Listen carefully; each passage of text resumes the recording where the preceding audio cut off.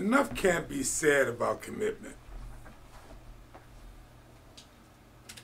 Whatever it is that we're doing, there has to be a level of commitment shown for it to be taken seriously by anyone else. If there has not been a commitment shown by the party that's asking you to be involved with it, then you're not apt to take it very seriously yourself. If the people who are controlling it, directing it, leading it, aren't committed, then I just truly believe it's best that you lower your expectations to stay or get out. All depending on your 30, 60, 100-fold return expectations. Because you could be casting seed right on the concrete and don't know it. You can tell by the level of commitment. I run across over the years now, and I want to, and the reason why I want to preface this say over years, because I don't want people who are in my life today in 2024 to think I'm just coming up with this stuff. No, I got a lot of gray hair. These are life lessons. I'm not teaching from theory. I'm not teaching from knowledge. I'm teaching from the wisdom that I've gathered over the years from doing it right and wrong. I'm aware that I've done a lot of things wrong. I think it was Paul that says, I will boast in my infirmities. I don't have a problem with boasting in my infirmities. I have messed up a lot of times, but I can't keep saying that over and over again just to make you feel comfortable. But it's better to learn from somebody who's aware of their weaknesses and the mistakes that they've made so that you don't trip up and do the same thing. It's a good idea to learn from other people's experiences. And it's cool if you want to listen to them preach, you know, and unfortunately there's some people that quote unquote preach by projecting and preach by knowledge. Maybe one day we'll get into those things. If someone shows an interest and asks me to teach on it, then maybe I will.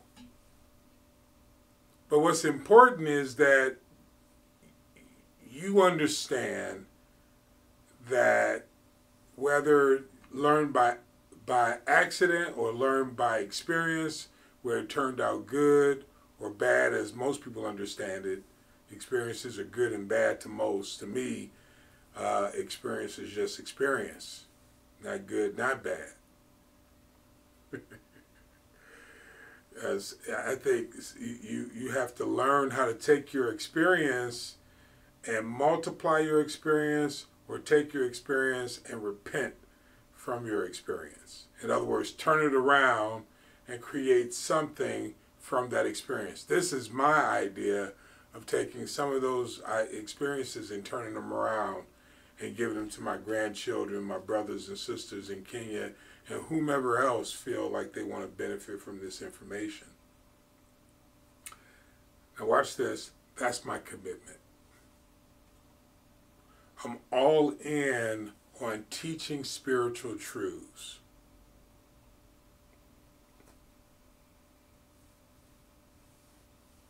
Teaching spiritual truths. All in.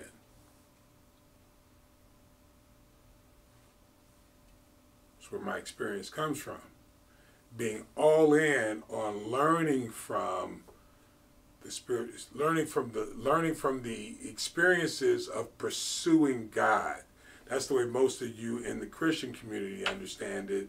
But in living life, you are pursuing a better way of living and being in God by coming to understand who you are in Christ, which is your anointing, which is your contribution,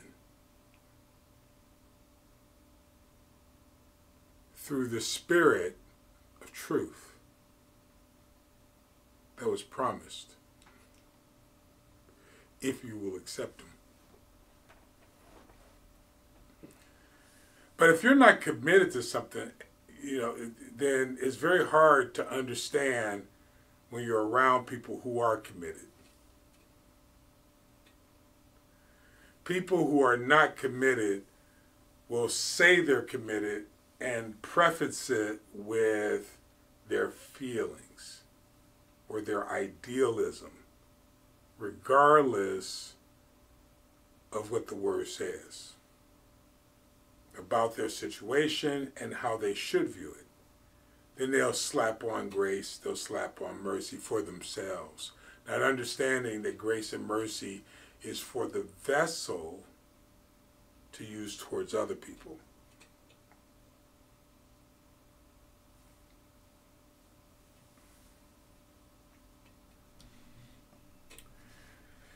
I want you to get it, because I don't want to just share this with you so that you can just say, oh wow, that was great or whatever. No, you got to get this. This is an integral part of the journey from Egypt to Canaan.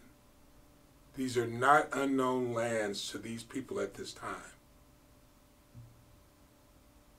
They were on purpose going towards something better.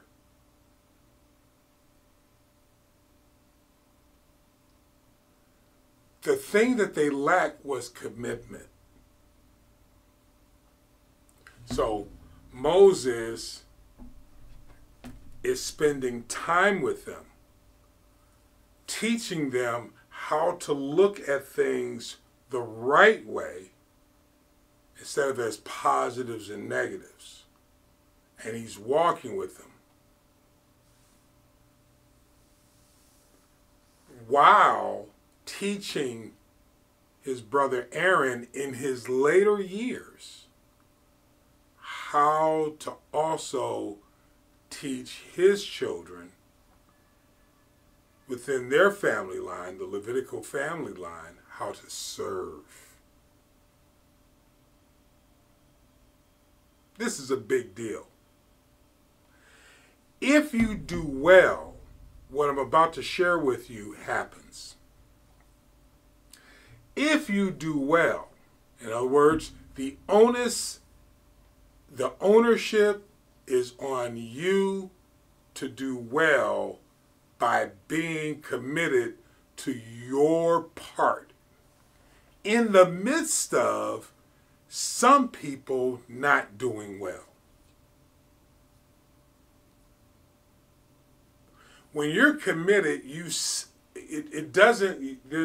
a saying, the tide rises all boats. Not necessarily, because you still have to accept the tide rising for you.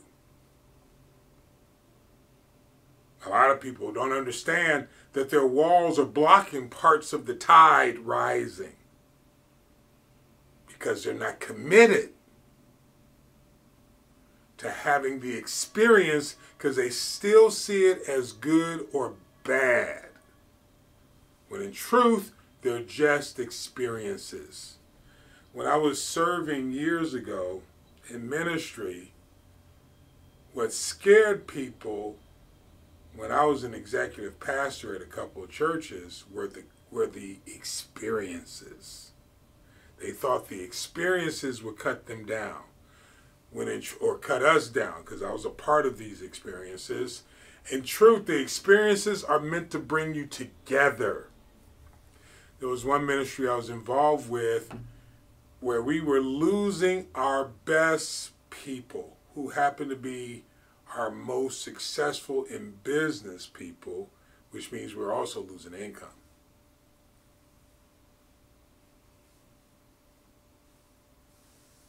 And the main reason why is because the people did not enjoy their experiences.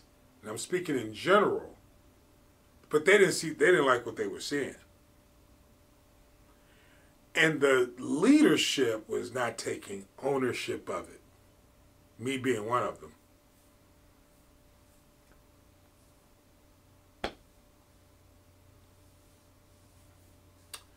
well, at that time, volunteer leadership, but eventually became paid leadership. Because I was going through my own experiences as well in the midst of it. So the lack of commitment showed through.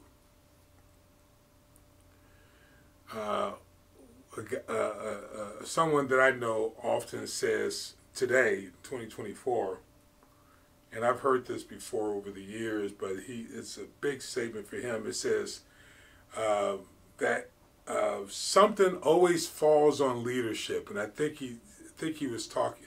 I think he says, I think it has to do with the results of anything falls on the leadership. I think that's what he tries to, or not tries, but I think that's what he conveys. The results fall on the leadership. In other words, the leadership always have to take responsibility for it. I think it's a good saying. But if the leadership is unaware of their lack of commitment, now here's the thing, between each other, if the people see a break in the commitment of the leadership with each other,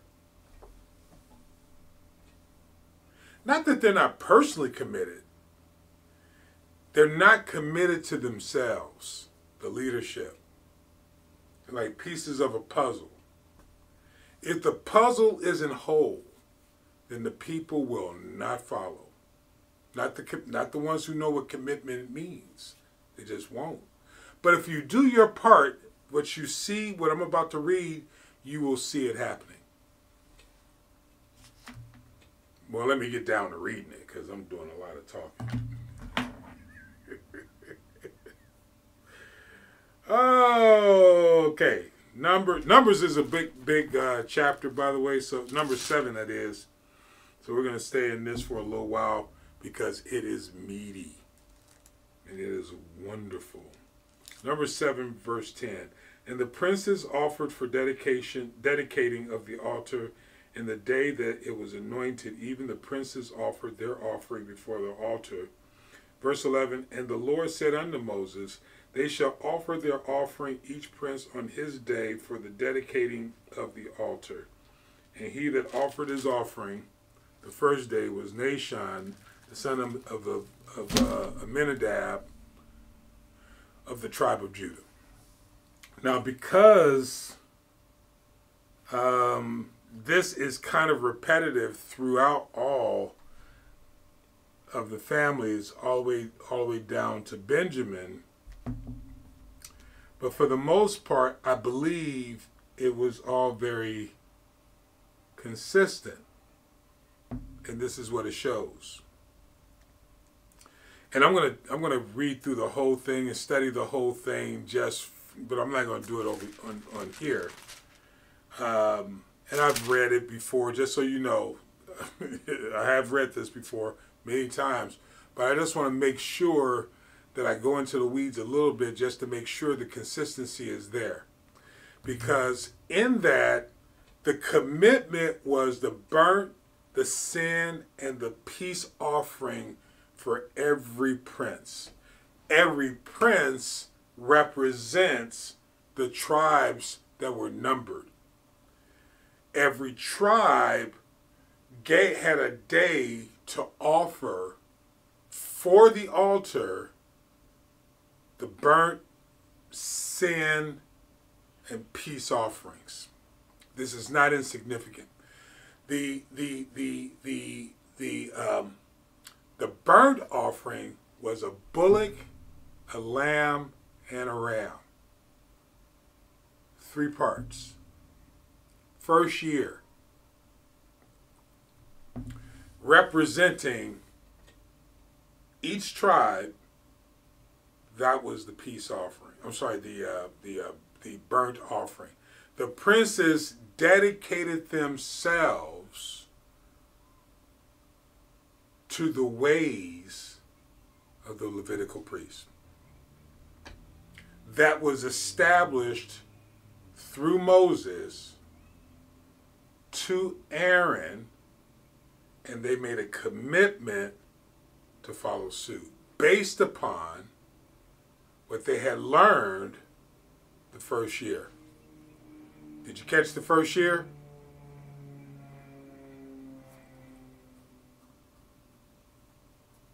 So that year spent learning the ways of God through the hand of Moses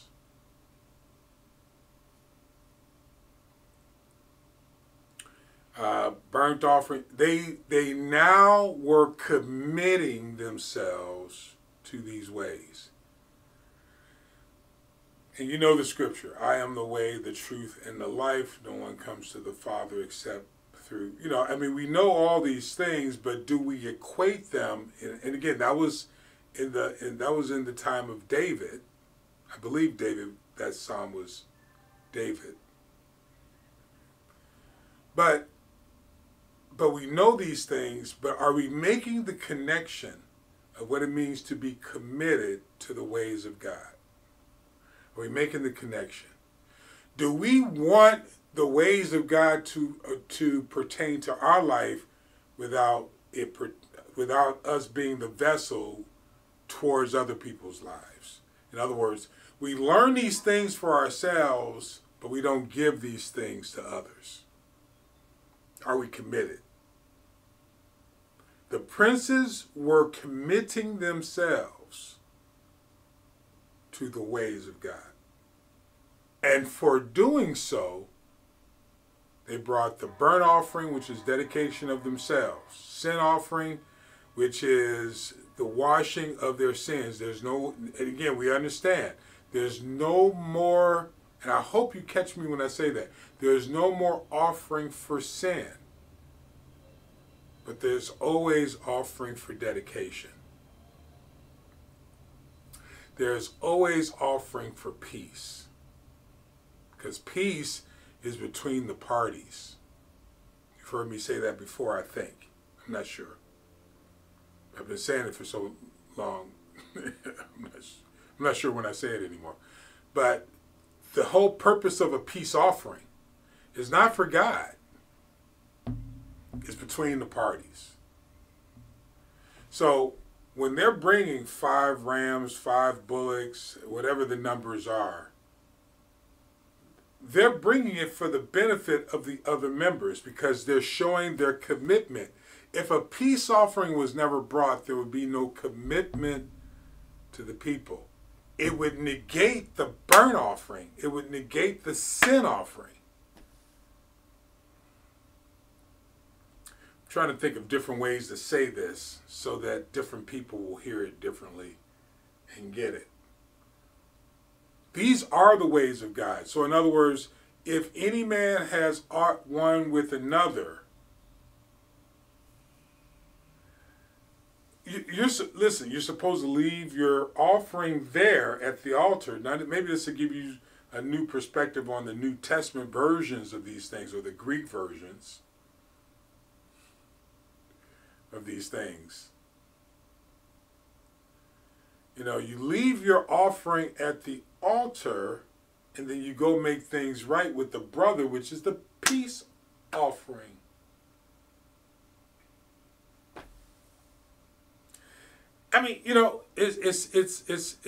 What's that? It's that matching game where you mix all the cards together and you try to match the cards. It's like matching the old with the new, so that you understand the consistency between the Old Testament and the New Testament, which is all together, all things working together for good for those who love God and are called according to His purpose, and tying the old and the new together and understanding the maturity of your walk.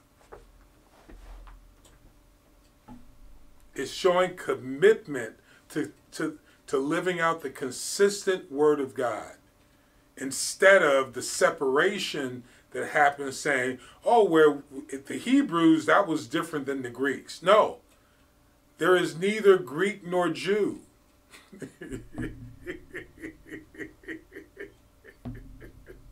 I crack myself up sometimes, so you have to forgive me. There is neither, do you understand what he means by now? That there is neither Greek nor Jew. everything is consistent with the love of God, the respect. When you do this, the princes will give to you. Keep in mind who I'm called to. I'm not called to the newly formed Christian. These are not messages that new Christians can even understand. They need to research it. They can still listen, but they need to research it. I'm called to the leadership, and you know who you are. And most of you don't make yourself known, and that's cool. You don't have to. But the goal is my grandchildren, my brothers and sisters in Kenya, and those who benefit from this information, is that we begin to walk committed to the Word of God, committed to the love, the respect, the grace and mercy towards others of God. We don't want you practicing lawlessness.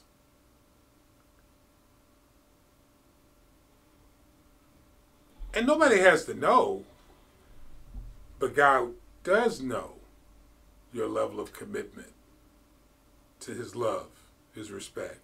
You can stand on stage or go out into the community and walk it out. You can cast out demons and everything else, prophesy, but without love and respect. And for you that don't understand what I mean by love and respect, because God is love, so you understand that portion. But if you read through the book of Proverbs and understand the 7 pillars from the female point of view, you'll understand what it means in Ephesians when it talks about loving and respecting.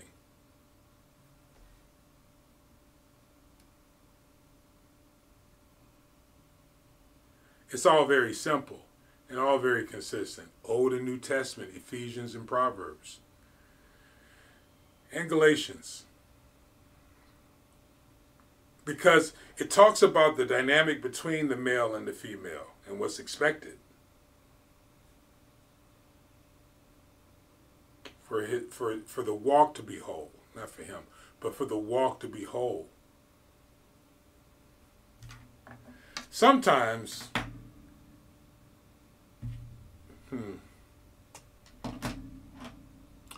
Sometimes when you think you're putting someone else together, you're really causing division by not being obedient.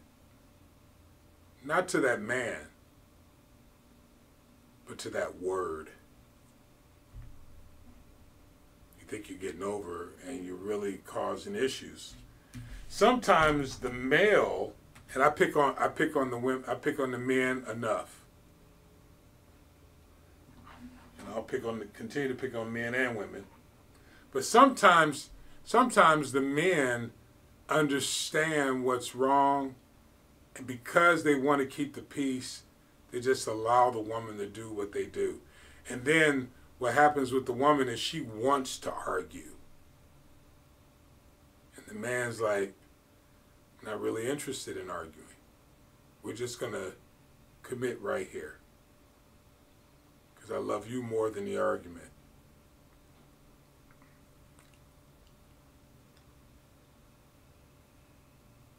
Sometimes the woman's upset because the man won't lead. Or she doesn't think the man is leading. Man naturally leads. What man doesn't naturally do is want to get into an argument with every woman he gets in relationship with, on whatever level. He just lets it go. CashApp $MrPaulDozier. CashApp $MrPaulDozier. God bless you. I hope this is a blessing to you. If it is, please share this with other people. I notice I get no shares on these things other than the shares that I put out there. And some people have told me they appreciate these things, and it makes me wonder why you don't share.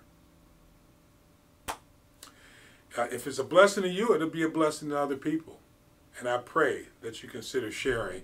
And also, if you want to give a donation, it would go a long way in helping my brothers and sisters in Kenya, because as I receive, I can give. And God bless you. Thank you.